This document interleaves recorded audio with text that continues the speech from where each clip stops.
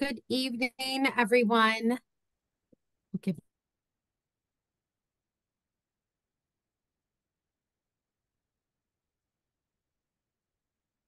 Oh, looks like maybe Rachel's frozen, so I'll keep going. Good evening, everybody. We are here for our first InMotion group, and this is a group where we're going to focus on our 9 to 12-year-olds and their families. Particularly this first event, we're going to be focusing on the whole family, and we have Meg Withington with us and she's going to talk about everybody's mental health throughout the family. And that's our main topic today. And Rachel, do you want to introduce Meg to us officially? Yes, I apologize, you guys. I'm having internet issues. Um I see some familiar faces. It's great to see everybody join us. If you want to come on camera, we are so excited to have Dr. Meg Clark Withington with us, who is a brand new, well, she is not brand new University of Chicago, but she is now an associate professor of psychiatry specializing in GI. So we are thrilled to have her. She is an extended part of our team here at U of C. And we are just looking forward to a really thoughtful evening. I think, Lindsay, did you go over the Q&A and the chat function? Nope. So we want this to be interactive. Dr. Clark Withington is going to speak to us. Meg is going to speak to us a little bit this evening. And then please put questions in the Q&A function. We will address them. We're going to have plenty of time for questions. And we are just so happy to see familiar faces and new faces. And we look forward to a great evening. Dr. Withington, I'd love to turn it over to you. Okay, let me just work on sharing my screen. We were just talking about sometimes this poses issues. Um, and what can you all see? It's the presenter view. Really? Mm-hmm. So weird. Um,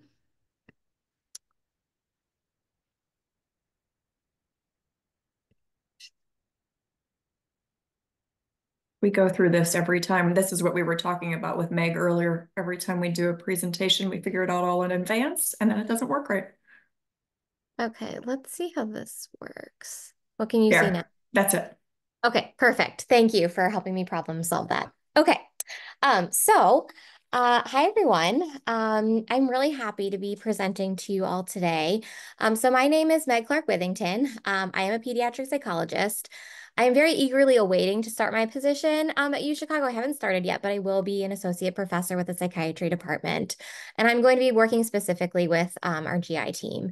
And as part of that interdisciplinary team, my role is really going to be to support your children and your families, in coping with celiac disease, but I also support other gastroenterology related conditions as well.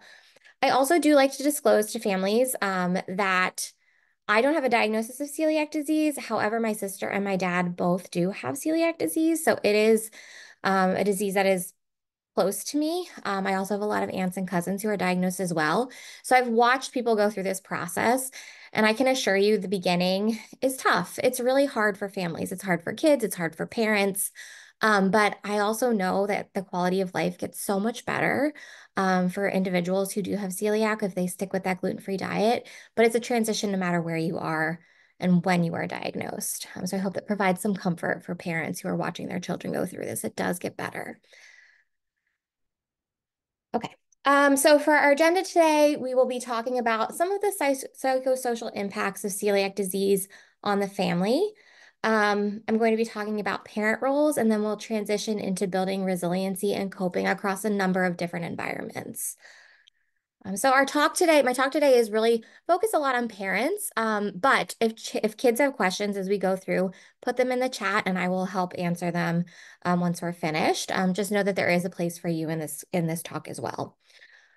So when we think about the family-wide effects of celiac disease, I really liked this graphic because it shows all the different interconnecting relationships amongst parents, amongst kids with and without celiac disease in relation to the child who is first diagnosed with celiac disease in the family. There's limited research in the area of siblings, and so I wanted to highlight some of the things that the siblings said in this study. There were 24 siblings that were asked some questions about how they felt about their roles in their family with another child who's celiac disease. So for siblings who have that child with celiac disease, they found that it was really helpful to have somebody else in the family who was able to maintain a safe home with them. So they had that camaraderie and that support from a family member. But there was also some concerns that sometimes one sibling follows, a different regimen than the other. Maybe they're more strict, maybe they're more relaxed, depending on symptoms.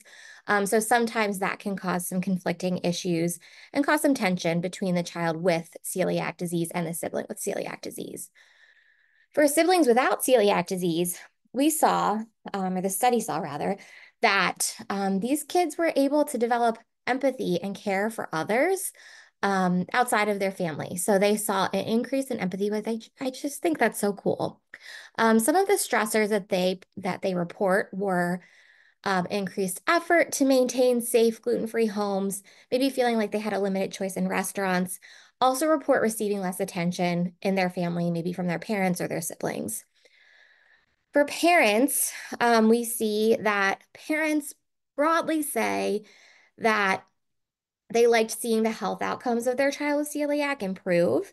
They liked that there was creativity around meals, that they were cooking healthier, that maybe they were creating new traditions for their family.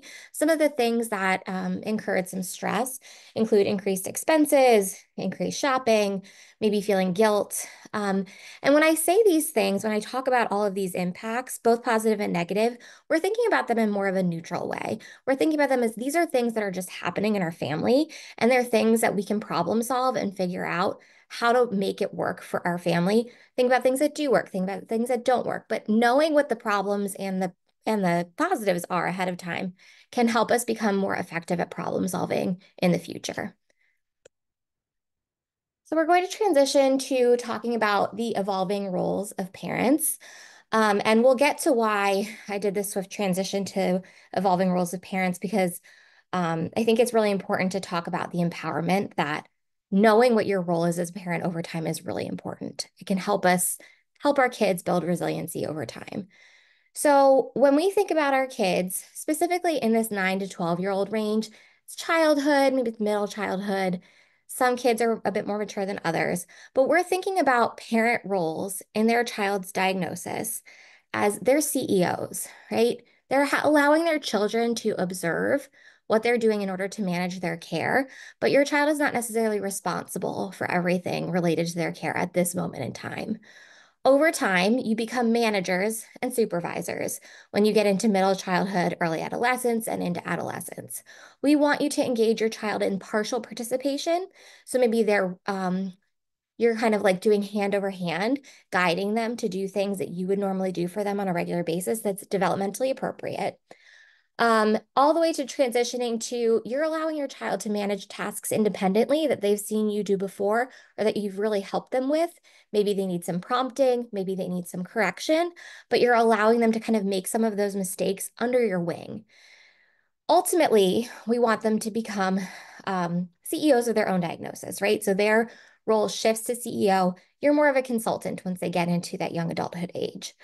And the reason why I'm talking about this transition of skills and transition skills acquisition is because the transition of care and information of knowledge is really powerful. It's powerful for you, it's powerful for your child. And learning about celiac disease in appropriate stepwise ways is going to help your child feel like they can manage their own care in the future. Manage what they can now, right, appropriately, but also in the future, they're going to be able to be independent. And that can be really important to think about for the long term. Um, so thinking about asking your child about their symptoms and concerns prior to medical visits. so that you can share with their team or they can share with their team, will increase the communication between you and your child. It will allow for more conversations in those appointments about treatments and approaches. And over time, your child is going to learn how to navigate those appointments because you've paved the way for them to feel informed because they're observing what you're doing. It promotes healthy coping. Of course, we're always going to emphasize communication when it comes to um, attending medical appointments, talking with your children. And, fortunately or unfortunately, parents, especially at this 9 to 12 age range, are probably the most important source of information for your kids. You can bridge the gap for them about any questions that they might have about celiac. They can ask you questions, you can listen to them, you can ask them what they know. And your discussions with your child at this point should also grow with your child. So maybe for kids, in your house, saying things like gluten will hurt your belly is better and less scary sounding than using words like small intestine, absorption, inflammation, whereas older kids can benefit from having a bit more complex conversations about celiac disease. Checking with your children on a regular basis too. We know that kids change so fast, right? They change their values, they change their feelings. There's peer pressure, there's puberty. It's really easy for parents to sometimes assume that kids have the same level of information and knowledge that we do. But age and development really has a big impact on how kids process information. So I like to tell parents, when a visit is coming up with your GI team, maybe that's the time that you check in with your kid about how things are going. Correct what you need to, praise what they do know. Keeping these lines of communication really open and having regular check-ins is going to be so important because it sets the stage for tackling some of these other challenges that might come up, like helping when your child feels different. And I wonder if some of the kids in the audience do sometimes feel different at school or at social activities. And again, that communication piece is really key. So for younger kids, I really recommend just keeping it practical and informational. Um, you can't have this food, but here are all the things that you can have, right? So you're going to want to really listen to what your child is saying, validate their observation, said, you're right, you're eating a different food, and then refocus on what they can have. So it's really an emphasis on what they can versus what they can't have. That will help your child kind of see like, oh, well, these kids are also eating celery, or these kids are also eating, chips. Like I am just like them in that sense. As your kids get older, or maybe, they're a bit more mature in their developmental time frame, it's really important to find ways to have the conversations take a more mature tone, more complex tone. But it's still kind of similar to how we would talk with younger children. So listening reflectively, saying, I hear that you're upset that there weren't great food options for you at the football game, offering empathy. That must have been really frustrating. You might have felt really left out.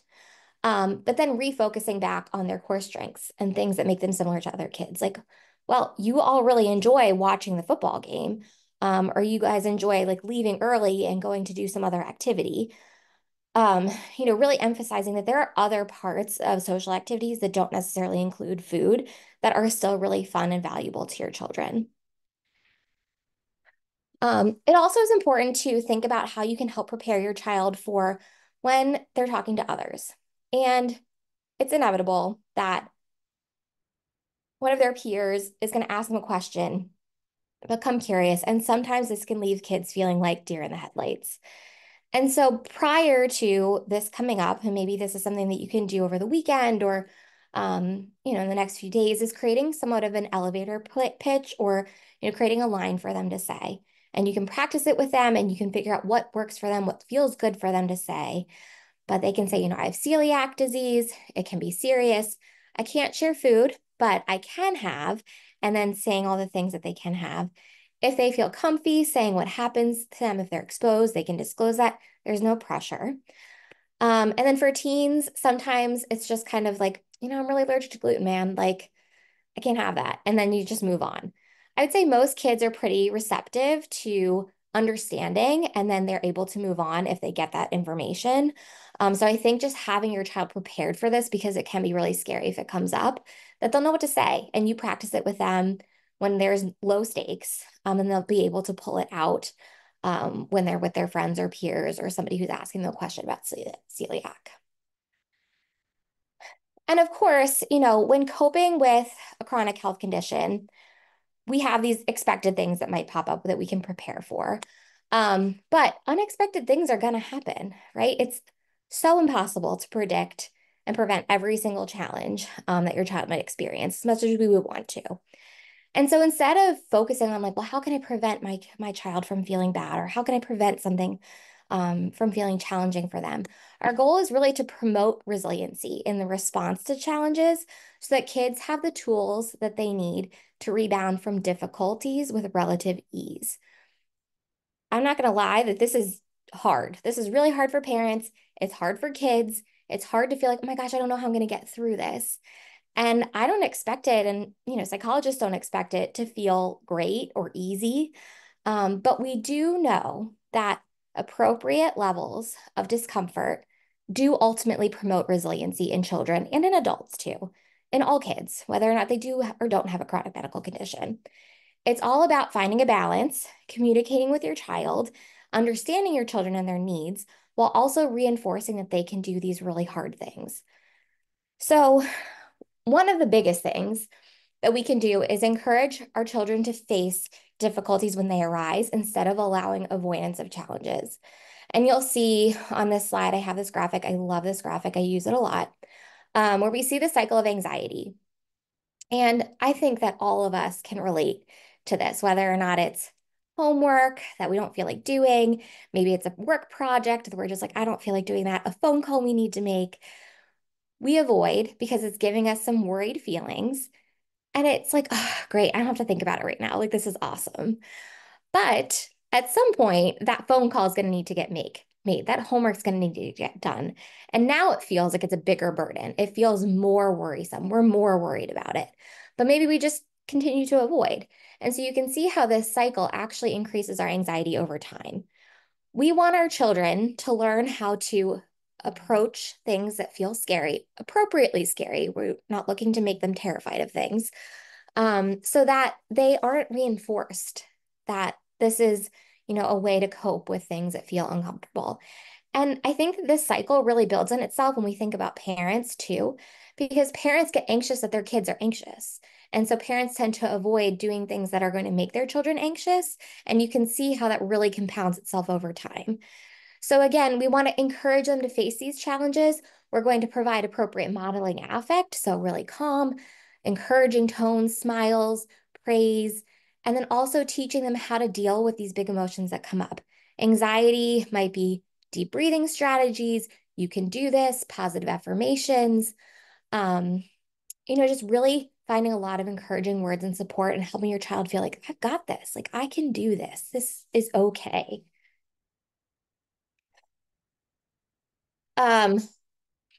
So again, we can promote our child's resiliency by anticipating and preparing for some of these challenges.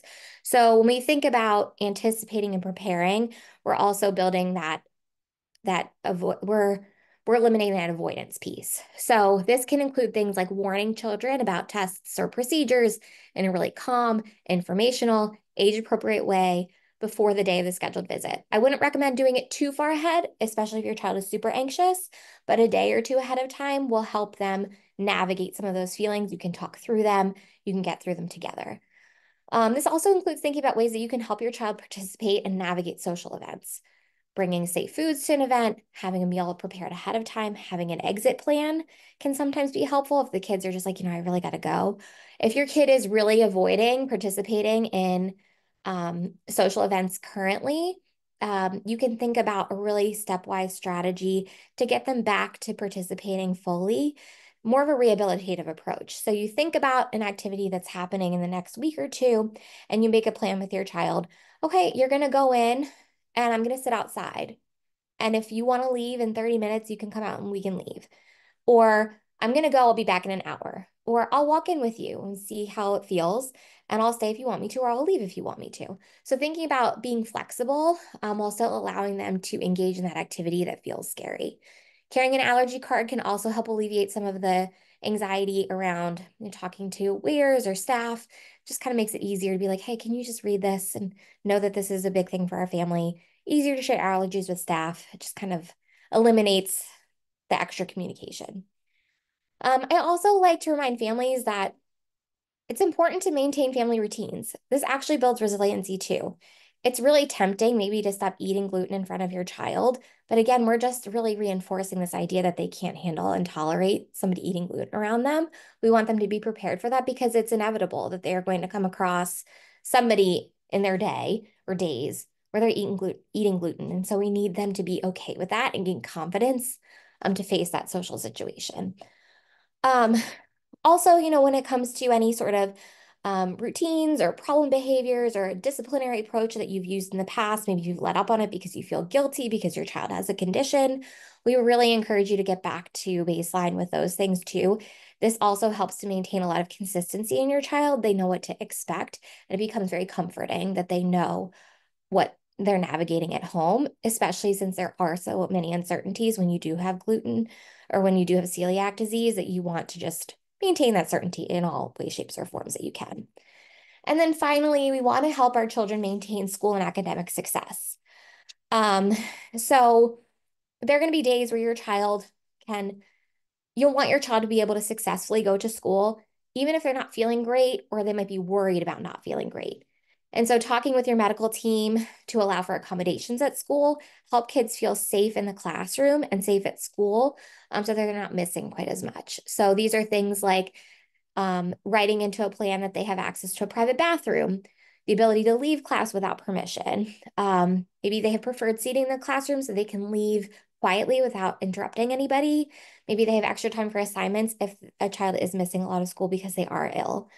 But as with all avoidance behaviors, we really encourage parents to find that balance of sending your child to school and keeping them home. I also really like to reinforce to parents to just pay attention to grades. If grades start to fall away from what their baseline is, that's a really good time to check in about deeper issues, maybe to do with celiac, maybe to do with something else. And this is for everyone, right? When to seek more help. So it is totally normal to feel sad, anxious, frustrated, worried sometimes. But when these feelings stop us from doing things that we really like or that we need to do, it's time to seek additional support. So parents checking in with your kids regularly or paying attention to their habits is going to be very important. You should also pay attention to your own habits and how you're feeling as well. If you do feel like you need extra support, talk with your parents, kiddos, talk with your parents. Parents can look on Psychology Today. That's where I usually tell people to go to. You can call your insurance company to talk with a psychologist or a therapist who can help you navigate some of these big feelings because you're not alone. And you deserve to have support and comfort and find ways to navigate some of these big feelings that you might be feeling. And that's all I have. So thank you so much. I'm looking forward to answering your questions. I meant to say this at the beginning.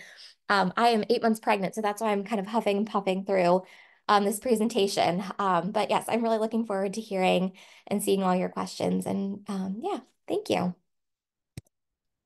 Fantastic. Well, I encourage, you can put your questions in the Q&A. If you feel comfortable, off mute and ask Dr. Withington if you have questions for her. And I also want to welcome Dr. Verma, who I think I just saw in our who joined as well. Hi, Dr. Verma. And I'm sure she's a familiar face to a lot of you. So to kick things off, does anyone have a question initially to start?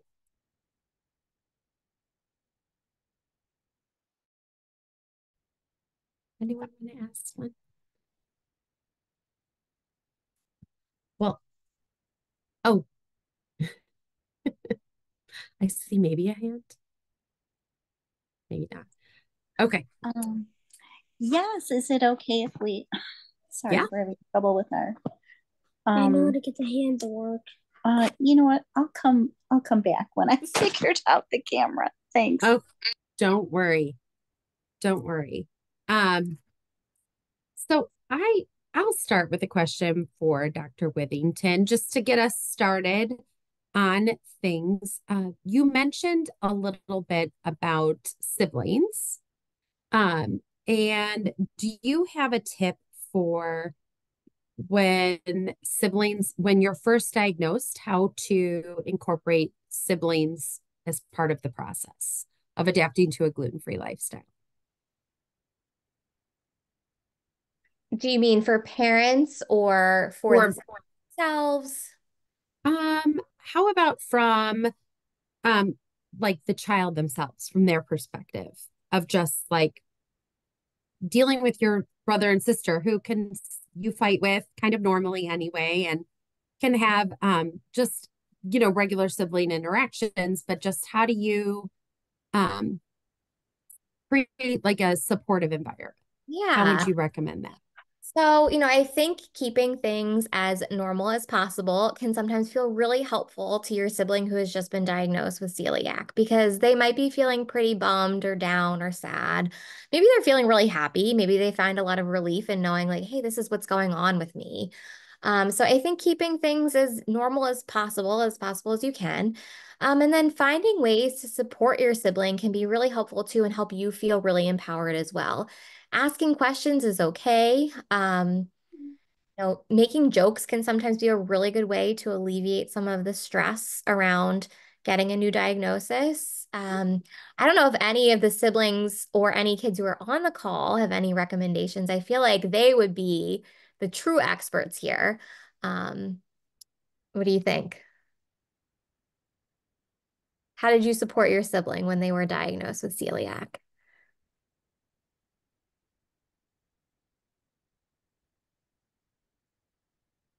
Is that a hand, Kathy, for this question, or is a hand for something else?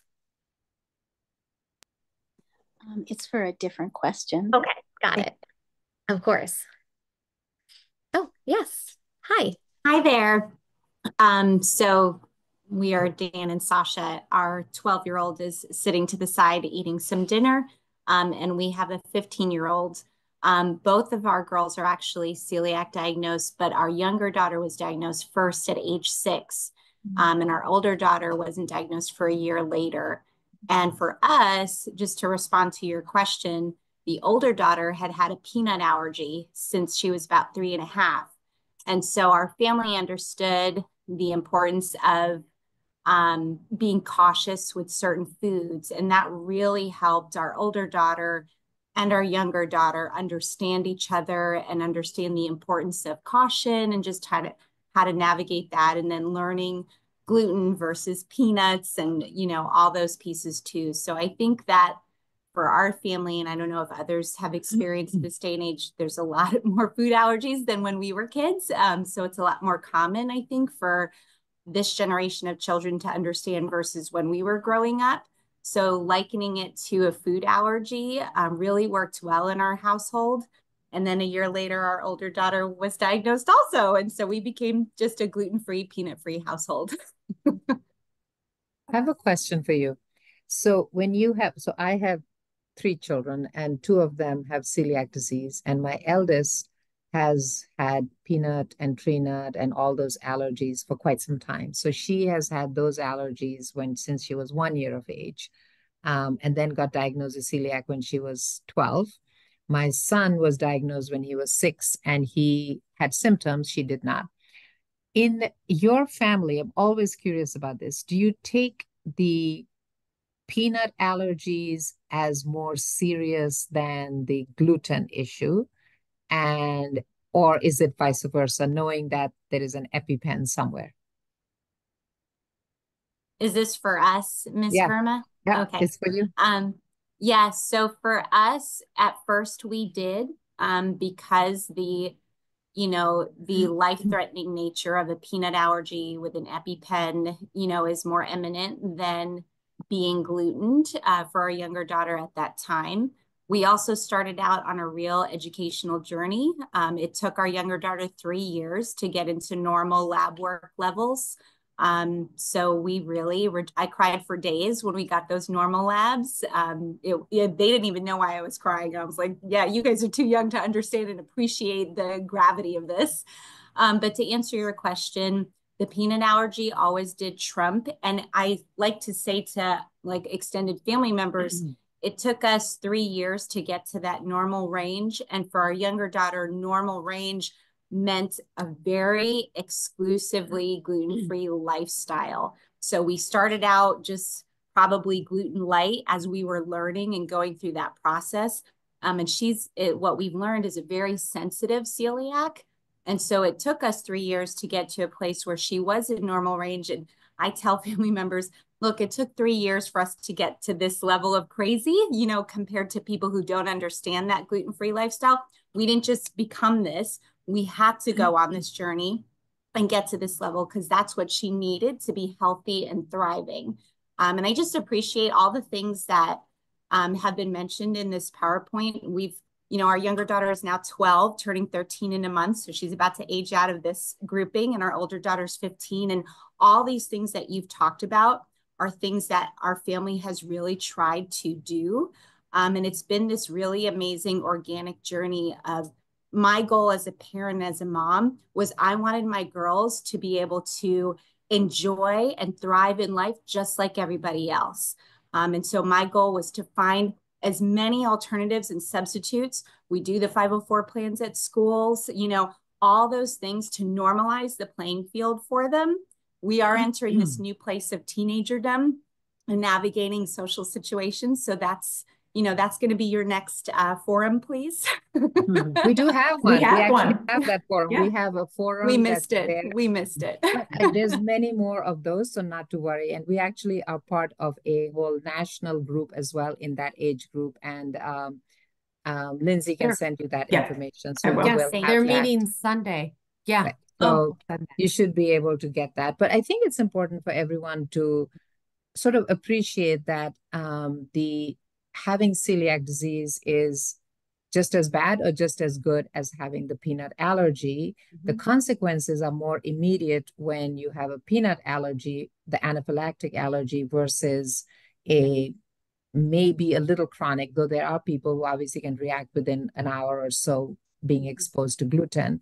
But sometimes I think in the mind, celiac disease becomes not as important as the peanut stuff. And that's where I was just sort of reflecting on my own life and listening to you as well in terms of how does one associate the two things. But obviously they're both as important as the other one. With that, one has more immediate sort of consequences there. But thank you for sharing your story. And we have a number of hands up. So Hannah. I have a peanut allergy also. My goodness. So what do you do with that? Sorry, I didn't mean to clap for you, Hannah. I didn't mean to clap for you. All right, so I just have my EpiPen. That's about it. And I don't eat peanuts. That's a good thing. But do you read labels for, when you're eating other products? Yeah. That's good. But you keep that EpiPen handy all the time? Yeah. Excellent. Excellent. And there's all sorts of other EpiPen-like things that are coming out in the future with the nose, the nasal, and all that stuff. So that's a good thing. And hopefully we'll have medications from a celiac standpoint as well. But yeah, it stinks to have some of these things, right? Yeah. Yeah. Well, yeah. Our family kind of mirrored that. Is our son had a peanut allergy, and then our daughter got diagnosed with celiac. So just to mirror that same discussion, really. Yeah. So there you go. Many people with all this happening, the craziness, right? But we're all learning how to cope with that, just like we heard with, Meg mentioning about some of these things. Unfortunately, sorry, Meg, I had a different meeting, so I couldn't start right off with you. But I'm definitely going to share that PowerPoint. I want to learn as well. But there's so much that we all need to cope with, but it's so important to lean on your family and lean on your, whoever your care team is as well. Because just like you as children having those conditions, and struggling through that sometimes and, sailing through life sometimes, your parents are going through that as well. So I think that leaning on your teams is really important here. But Kathy, you have the hand up. Shall we go with another question? Thank you. And I apologize for our tech difficulties. This is the world we live in. No worries. we have two things we kind of wanted to share, or I wanted to share. I'm with our son, Sam. Hi. And he's 11, and he's been diagnosed for about a year and a half. And it still feels very new to us. And I would say, as his mom, we have, and I'm hoping for any suggestions from anyone. He goes through like times when he's very angry about having celiac disease. And I struggle with trying to find words and things to say to help him through that. So any suggestions would be great. And then he also has some anxiety around, like he's begun asking, so he's the only one with celiac disease in our family, and we're not, the whole family is not going gluten-free. We're trying to do just Sam and kind of a combination. He's had anxiety about, should we wash our hands? Because he doesn't want to get gluten from our hands onto his, utensils or things he's eating. Yeah, so any suggestions about those things? But seriously, that could be the easy spread if you actually touched it before I put it in the mouth. Yes, I understand why that is, it makes me anxious too. By the way, I hate it the most. Yeah. Yeah, I hear that you're feeling anxious and sad and angry. Like those are really common feelings to have when you have a diagnosis of celiac. So first of all, I just want to say you're not alone, Sam. Like these are really common feelings. And especially since it is a pretty new diagnosis for you, things will get better. They will, but we also have to problem solve what's happening in the now. Some things I might recommend have to do with the last slide that I showed. If you feel like things are just really difficult for you to kind of get through on a day-to-day basis, maybe it's time to think about talking to somebody regularly about some of the feelings that you're having. With mom, are you mom? Yes. Okay. So, I think that reflective listening, I just heard you do some really excellent reflective listening with Sam. I hear you that this is really frustrating for you. I'm helping him find those words and navigate the feelings that he's having. And then again, also providing him opportunities for foods that he can eat. Making sure that you have those foods available at home can help alleviate some of the anxiety. The contamination piece is also very common in kids who have celiac, worried about that cross-contamination, worry about, sorry, it went really dark in here, worried about, did this knife touch something? So one thing you can do is use labels at home so that you can feel really prepared in the fact that, okay, this is something that's had gluten in it before. This is something that didn't have gluten in it before. So I can feel really comfortable eating this thing. My sister, for example, they have a pen right by their refrigerator, and she just writes gluten, or her partner will write gluten on whatever it is that they have touched. So that gives them some of comfort. But again, I think the contamination piece can also become something much bigger. And so we want to kind of nip that now. So I do think that maybe talking to another provider could be helpful for you, Sam. But, using deep breathing strategies, this is good for everybody. Helping your body stay calm. Using really positive affirmations can also help when some of those feelings get too big too. I hope that was helpful. Thank you. Thank you, Meg. I wanted If to. I can just add to that, Yep. I think it's important to remember, this is where we're going to talk about the difference between the peanut and the gluten, is that if you happen to touch something that has gluten in it, it is not going to hurt you. It is not going to harm you. You can go ahead and touch unless you have a particular condition, which is called dermatitis herpetiformis. It's a different story. But if you don't have any rashes that are specific for celiac disease, and you happen to touch a loaf of bread that's got gluten in it, nothing will happen. All that you have to do is wash your hands before you put your hands to your mouth. So you've got to keep this in perspective that touching gluten is not harmful. And if for some reason there is an accidental thing that happens, don't freak out. We just learn from that experience and say, okay, this happened, not a great thing, but let's move on and learn what we did. Because again, when we get more anxious, and the more anxious we are, that also creates some symptoms, right? So when we get anxious, our belly hurts, we feel nauseous, our head hurts, and so on. So there's a lot of things that can happen. So very important that we try and keep things in perspective.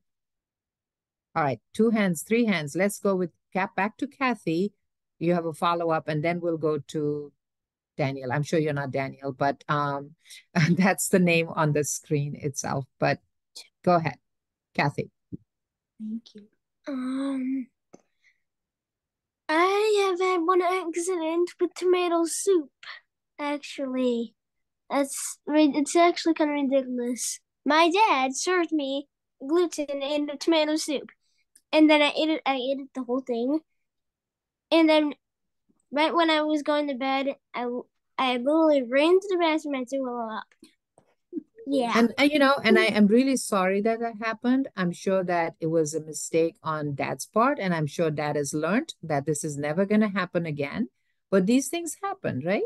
So these things happen, and we learn from there that when we look at tomato soup, we want to make sure that there's no gluten there. And the next time, I am sure 100%, even without knowing your dad, that this will never, ever happen again. So we've learned from it, right? I'm sorry you didn't feel good. And again, it feels terrible to have had gluten, but these are things we learn from. So tomato soup in your home will be read 100 times. Okay, Daniel, what's your name? Hi, so my name is Hannah. My name is not Daniel, for the record. I know. We've got to change that name. You got to own that box. Yes. Let's make it Yeah, Hannah. so I have dealt with being glutened, and with the washing hands thing, it's okay, like, to add what she said, like, it's okay if you touch something.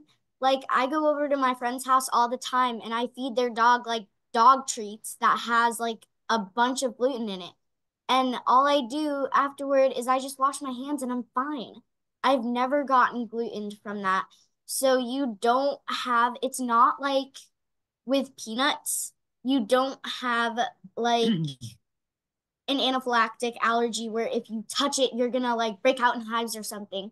Like that's not gonna happen. You just have to wash your hands. And like sometimes like I'll even forget to wash my hands. I'll be like, oh crud, I forgot to wash my hands. So then I'll just like go and wash my hands and I'm fine.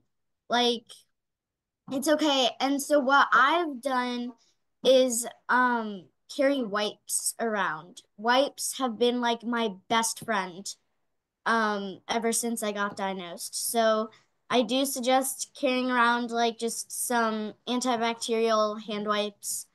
And the hand sanitizer, the Purell, it kills germs, but it doesn't remove allergens. So yes, it's important to carry that around, but I just would not replace it for wipes. Like I would carry around wipes too. So there's that. And then I heard that you have some anxiety. I had a ton of anxiety. I was crazy. Like, no, I was going insane. It was not even funny.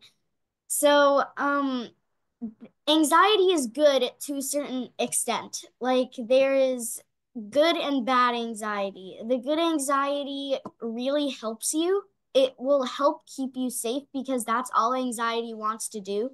It wants to keep you away from anything that will possibly hurt you. But the bad anxiety starts to protect you from unrealistic fears. Unrealistic fears are stuff that like it's not gonna happen, like ever. Like So you have to separate the good anxiety from the bad anxiety. The good anxiety would be like, oh no, like I touched this gluten crumb. I should go wash my hands. Like that's the good anxiety. The bad anxiety is, oh no, I touched this crumb. I'm gonna die. Like that's not good. So you just have to be able to separate the good anxiety from the bad anxiety.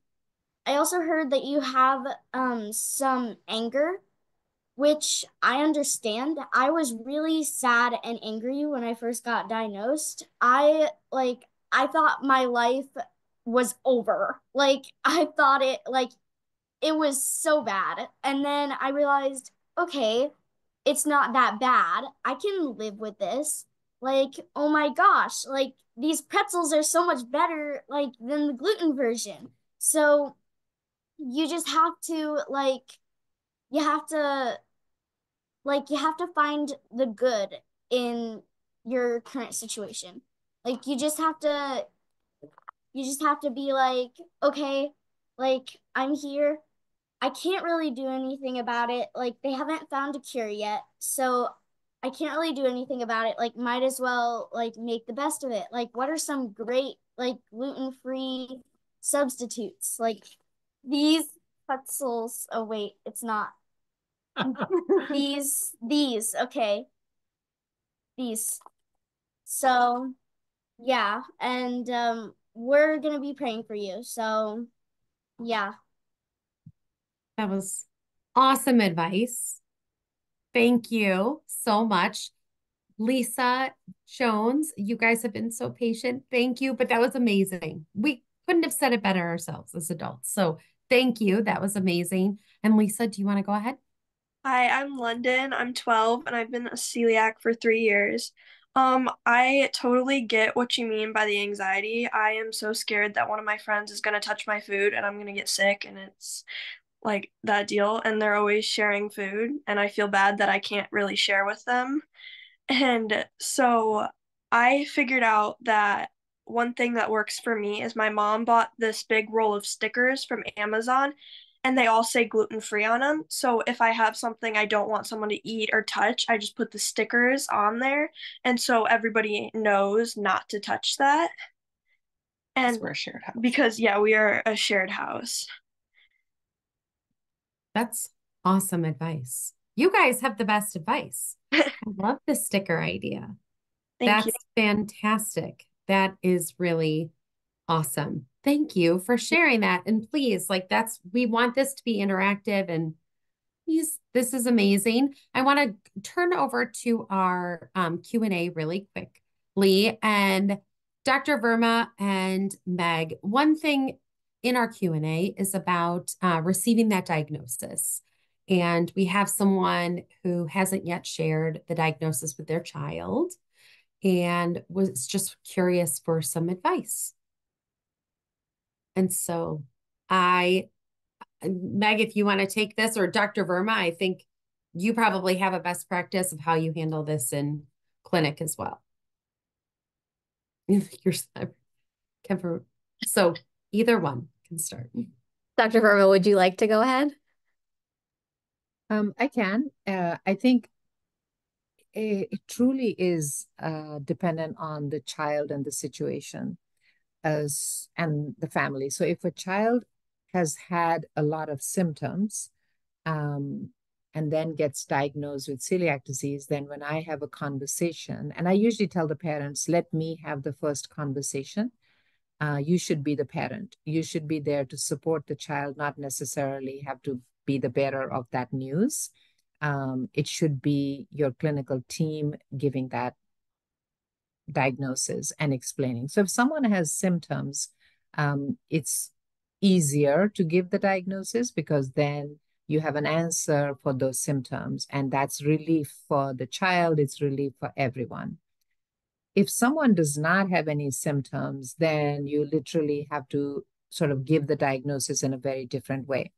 So depending on the age of the child, I mean, if it's a teenager, then I give them a little bit more information about celiac disease. If it's a younger child, I talk more about, if you fall down and you hurt yourself and you get a scrape on your knee, that's sort of a scrape that's happening on the inside of your belly and so on. So I don't think there is one particular answer in terms of how to break the news, but I do think that it should be the clinical team breaking the news, and then the parent be there to support the child and not necessarily be the one to say, oh, you've been diagnosed with celiac disease, and then have to field some of those questions. And then, I think having someone like Meg around is always helpful. Not every institution can have a Meg around, so that gets to be a little bit tough. But all depends really, Rachel, on the clinical symptoms or non, and the age of the child. I mean, that's how I would go with that. But I really think it should be the clinical team and not the parent. Perfect. Meg, what do you think? Yeah, I agree. I like that approach a lot. And I also think, just like I talked about in the PowerPoint, that knowledge piece is really powerful, not only for parents, but also for kids to build that resiliency. And so it starts at the very beginning. So we want kids to be able to know that they can manage things eventually on their own, but at least in the interim, be able to manage receiving the diagnosis and problem solving from there. And also thinking about where the fear is coming from. Are you afraid of upsetting your child? Are you afraid that your child is going to be upset? Really navigating that with yourself as parents can be really tricky. But again, the more you wait, the harder it's going to be for you to have that conversation with your child, especially if they are having symptoms. They can be really suffering. And so we want to make sure that we get them on the right track, working with their medical team to feel better. And I think sometimes parents are actually quite surprised by how their kids respond to receiving a diagnosis. Sometimes it is really upsetting and really life-changing and very impactful. Sometimes kids are like, oh, okay. Other times kids are really relieved. So I think putting that, well, what if the alternative to what I'm thinking happens? What if my kid is finally have an answer for why my stomach hurts all the time? There are all these what ifs. We don't know necessarily how our children are going to react, especially when it's something like this. They've never dealt with this before, theoretically. So yes, I think having your medical team give the information, and then also remembering that knowledge and information and problem solving is ultimately power for you and your child. And then helping them feel better and get healthy is really important too. Awesome. And one other thing that sometimes happens, as parents, you think about celiac disease and you've got to change your diet 100% overnight. I will kind of modify that discussion as well, depending on the particular child, depending on the family, and so on. And I will have the conversation that you can go, again, depending on symptoms, that you could start off with one meal at a time, that you could switch over. So if you start on a Monday, all your dinners, much easier to do dinner gluten-free than anything else. So you do all your dinners gluten-free, and then you say the next week or the next 3 days later, I'm going to bring in as breakfast as gluten-free, and then as lunch is gluten-free. So really working with the family based on what will work for them. And I will give choices. The choice can be either switch over 100% overnight or go through this gradual process, but knowing it's a one-way street. So whichever way you go, by the end of 1 week, 10 days, you're 100% gluten-free. Again, all depends on the symptoms. So Rachel, I think that the family should lean on their clinical team. And as Meg said, it may not be as bad as we think, but it could be. It could easily be bad. And I think we all mentally are prepared for that. But children are surprising in terms of how resilient they can be. Absolutely. So I'm going to ask Meg a question, but to all my kids out there, I want you guys to be prepared as well. So what happens at the lunch table when some of your peers are kind of teasing you about the way your food looks a little different or it looks weird? So Meg, how would you suggest kids handle that when in the lunchroom things can get uncomfortable? And then I'd love to hear from our friends as well after Dr. Withington gives us her response. So do you want to go ahead first? Sure. Although I think that the kids in the audience are going to be the true experts on this. Yes. But first, I think it also formally really depends on the child, right? If you are like, you know what, I'm not going to put up with that. I am going to sit with somebody else. That could be a really good way to just put up a boundary. Boundaries are really healthy. Saying, nope, I don't like this, and I'm going to move away and sit with somebody else. That can be a great way to problem solve. Certainly, getting a teacher involved, talking with your parents about how to navigate different interactions that you're having with your peers. Changing the conversation. Sometimes it can even be okay to be like, yeah, this does look weird, but it's really good. Maybe you're jealous of what I'm eating right now. So kind of flipping it back on them can be like a helpful way to cope. But ultimately it really depends on what your comfort is. And it looks like maybe Hannah has a recommendation for our team. Thank you.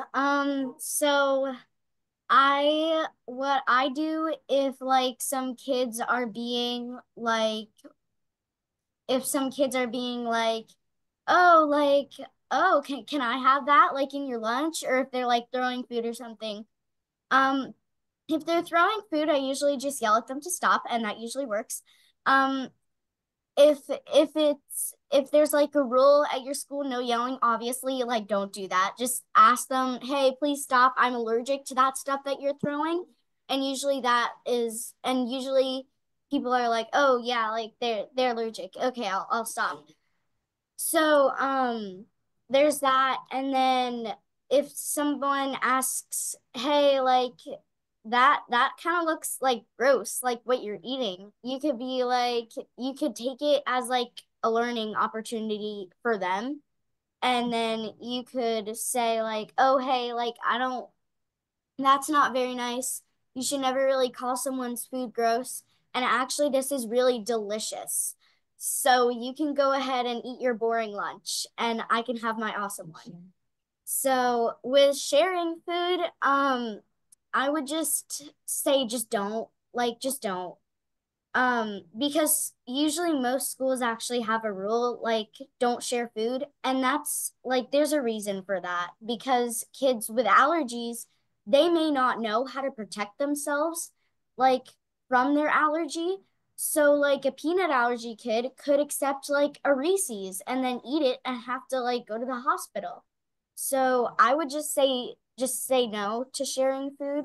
And I'm going to pipe in with the sharing food though, with the gluten too. We do sometimes pack some extra gluten-free snacks in Hannah's lunch. So that way, if kids are, with a lot of her friends that she has shared foods that we know are okay and safe to do, a lot of her friends have ended up buying those snacks because they love them so much. And it becomes the new trend because Hannah had it in her lunch and it was a little different and everybody ended up loving it. So, yep. So, yep. There's that. Thanks, Hannah. I'm learning so much from you tonight. You're a wealth of knowledge. Yeah. Thank you. I wanted to see, does anyone else have other questions? Oh, Julie, do you want to go ahead? Sure. My name is Jude. I've been diagnosed with celiac for 7 years now. And, something going back to lunch is like some of my friends, like, they're not really mean about it because, like, a lot of my friends have, like, I've been in my grade with a lot of my friends and they've kind of like understood, like, that I have different food that they have. And, sometimes they're like, that looks delicious. And I'm like, yeah, it does. But then sometimes I'm also like, you guys are also kind of lucky because like I can't have what you guys are having. And sometimes they have really good food that I don't get. True. One thing I'd like to tell the parents, though, is when the children come home, and even if it's as trivial as, um, I couldn't eat that cupcake, and you have 10 cupcakes in your house, and you would say, here, you can have this. But if a child comes home and is upset, and which might sound trivial to you as parents, I would take them very seriously because it's not that cupcake that they're concerned about. It's being different. It is different that I cannot participate in what my friends are doing. And I think sometimes as parents, and I'm one of those parents that will say, it was only a cupcake, or it's only this, it's only that. In our mind, it's only that, but in their mind, it's more than that food. It is that community. It's being different than others. So from a parent standpoint, I think we need to take a deep breath and say, all right, yes, this is a big deal for more reasons than one. So important to remember that as well. We all forget that For either many the whole times. class or at least To remember, right? Yeah. It's great advice, Dr. Verma. Absolutely. Hannah, I see your face. Were you coming on camera to maybe participate? Yes, is that okay? Sure. Okay. So one thing that that we have done is like for birthday parties, like we would bring like a gluten-free substitute. Like there are these delicious cake bites that we buy, and they're like so good. They're better than cake. Like they're so good.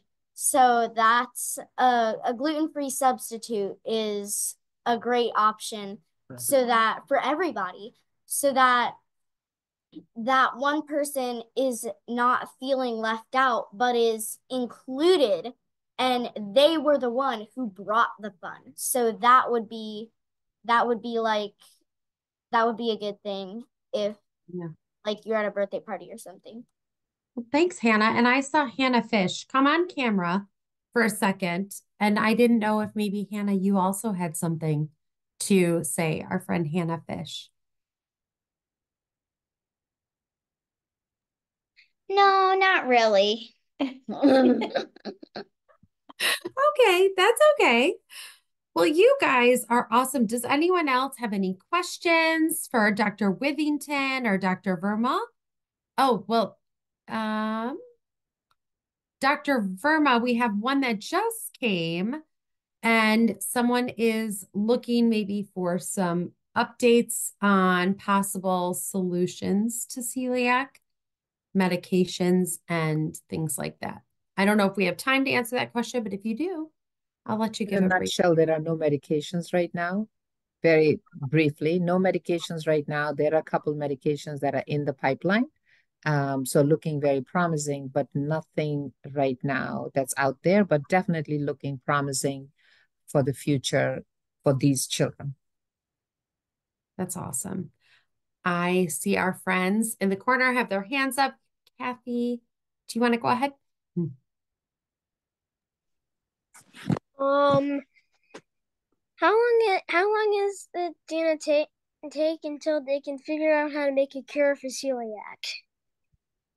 That's a great question. A lot of people working on that. What was the question? How long is it going to take to find a cure for celiac? Well, you have a cure right now. That's your gluten-free diet, right? So just like the diabetics get their insulin as their treatment, you have gluten-free diet is your cure. But if you're thinking about medications, probably another 5-10 years, but it'll be there. But again, I think we all need to think about cure as what's cure for us, and think about, sometimes medicines are not always a cure, but you might be able to eat some gluten and maybe you'll not have to worry as much about cross-contamination and so on. So those are sort of the medications that are in the pipeline. And that's huge, right? So everyone who lives in the celiac world, if you could get some medicine that you wouldn't have to keep on asking, are these French fries in the fryer the same fryer or not? If you didn't have to ask those questions, that I think is success, right? We would all agree that would be success. And if we can get a medicine that we could eat a little bit of gluten, that's even better. But definitely, I think in you children who are on the screen, it'll be in your lifetime. You'll have something. Well, this has been awesome. If we have any other questions, we can answer them. But what I would like to do is obviously thank Dr. Withington today, who was fantastic. We will, this was recorded, so we will be posting this on our YouTube. But I want to give a little shameless plug that a lot of people in this group have been an instrumental part. This is a new group we're calling InMotion, and we're really excited because by the first of the year, we're going to have a book just for you guys. And there are some really special people, including Dr. Verma and Dr. Withington and some of our friends here who helped us come up with this. So we really are excited to share this resource, and we will especially share with this group once it is complete. But we are constantly looking for ways to support our families and our kids, and we're really proud to launch this newer program for our tweens. It's a really special age, and we hope to have more programming like we just did with Dr. Withington tonight. We have some other things coming down after the first of the year we're really excited about, but stay tuned. And if you want to get further involved, I know we're going to send a few people information on our In Transit, which is our teen group. We have obviously literature for that group, and we have a group. And as Dr. Verma mentioned, there's a national group of teens that meets as well every few months. So lots of ways to get involved and feel supported. There's a whole community out here to help you along this journey, including our team here at University of Chicago. But Dr. Verma and Dr. Withington, do you have anything else before we wrap this evening? I just will say, if anyone has any ideas and anything that you feel your age group needs, reach out to us. Let us know. We are here to help and work with you. We don't know all the questions, we don't know all the answers, but we can all work together to try and get to some of them. So if anyone has any ideas, anyone feels like they can, or we need to do anything different, please let us know. Yeah. But we're just so appreciative that everyone joined tonight. Dr. Withington, thank you. I don't know if you have anything you want to say before you wrap? No, just thank you for letting me be part of this. And I loved hearing from all of the kids in the group. Like, I think that that's where we get the richest information from. So thank you for being so brave and speaking up and sharing your experiences. That was really, really powerful. It was awesome. And Dr. Withington is going to be a mom soon. So we wish her the very best. Thank you. And so happy. So I hope you guys have a great Halloween if you celebrate. And next week, have fun. And we will be in touch with a lot more information. All right. Thank you all.